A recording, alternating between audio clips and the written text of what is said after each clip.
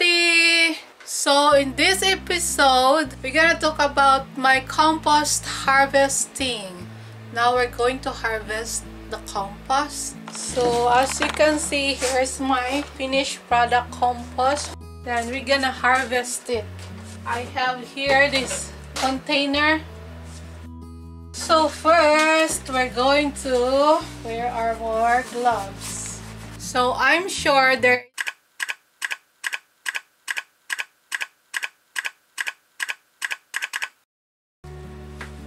it's like this thing.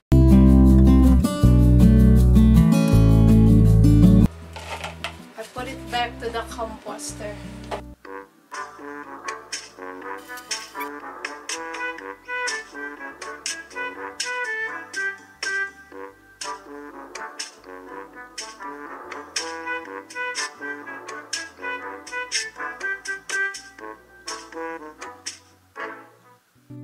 I know it's time to harvest this because the upper layer was getting heavy, so I need to empty this bucket and put it on top to start another layer. So how rich is this thing? So rich.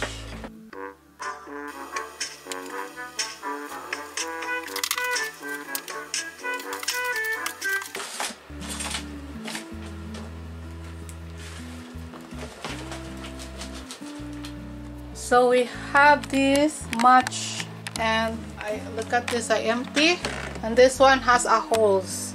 Let's go to my tiny compost room. So this is our compost. The first layer before, the upper layer, now it will go to the first layer. Let's put a little bit of water. This is a snow water, by the way, that I brought it here. Like a rainwater. I just feed this every week, like for 3 weeks, so that will take them for a while. See a lot of worm. I don't know if you can see it there. So I'm gonna put newspaper here. I will do this and then I put it in here like that.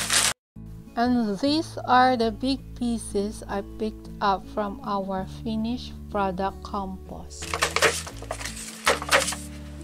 So as you can see, I put it on top of this first layer. So that's it. Now I put this on top like this. See?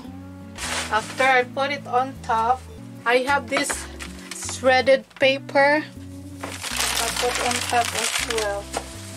Yeah.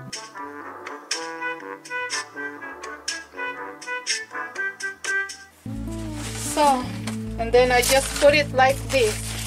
I put kitchen waste here for like 3 consecutive weeks, and I know there are a lot under here, so that's why I don't want to put yet. So maybe on March, it's February 22 right now, so maybe on the second week of March I will feed them. So hello everyone, it's March 8th and it's time to feed our compost.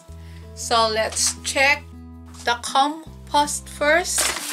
So here it is. I put some of my cutting flowers and petals here. So let's check the bottom layer.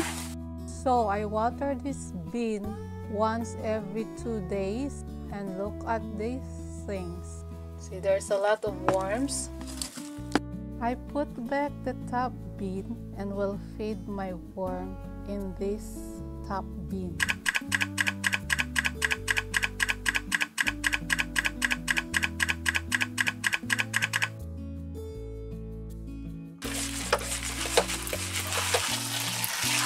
So I wear it so good.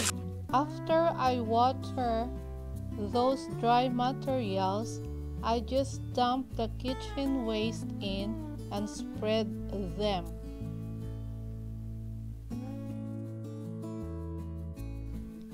And cover them again with shredded materials like cardboards and papers. That's it. I always want to put dry on top for this fruit fly, to eliminate some fruit flies. Then I put my newspaper and another paper in there. That's it for my compost today, and God bless. See you next time.